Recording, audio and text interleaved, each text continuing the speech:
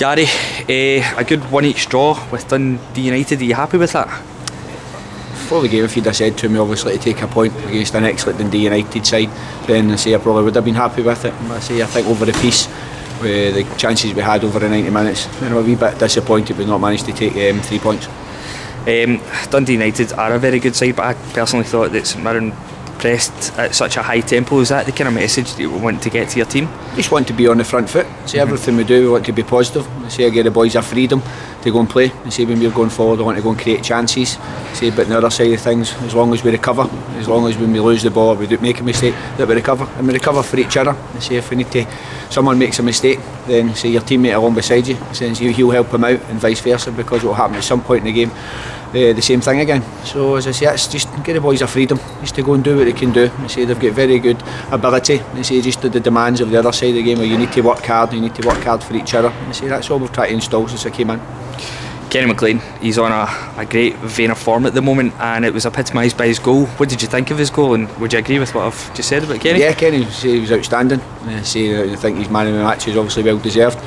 But the 10 other boys obviously put in a great determination, a great team effort as well. But in terms of Kenny, with the opportunities that he's had, his goal was fantastic goal, takes it very well. We're looking to get him beyond. We've got Big Johan in as well. He gives us that presence up front. It's just maybe Route 1 football at that point. I know we like to get the ball down, but sometimes you take any goal any way it comes. And he's gambled off Big Johan's flick on, shows his composure and puts it into the net. He's had a few opportunities throughout the 90 minutes as well. For me, since I've came in, he's been excellent. He's stood up and taken a lot of responsibility as well.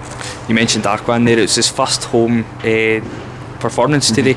It showed a lot of really interesting and good touches. Is that why you brought him in? Yeah, just to give us a presence, to give us that energy, and that strength up front. We lost obviously Stephen Thompson for the majority of the season. I know he's now on recovery as well, but I just felt we needed something up there. So that's why I brought Johan in. And I think you've seen today, you've seen glimpses, there's still a lot more to come from him in terms of what he can offer the team. What I felt as the game wore on, he actually grew into it as well. I thought the last, maybe 10-15 minutes of the game, I thought he was excellent. So it shows you the fitter he gets, that he will be a big player for us.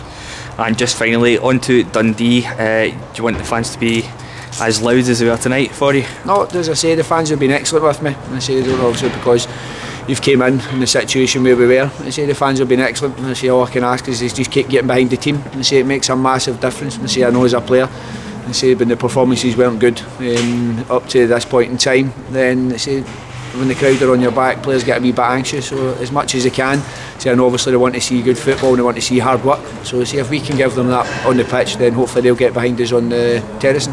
Thanks very much. Thank you. Cheers.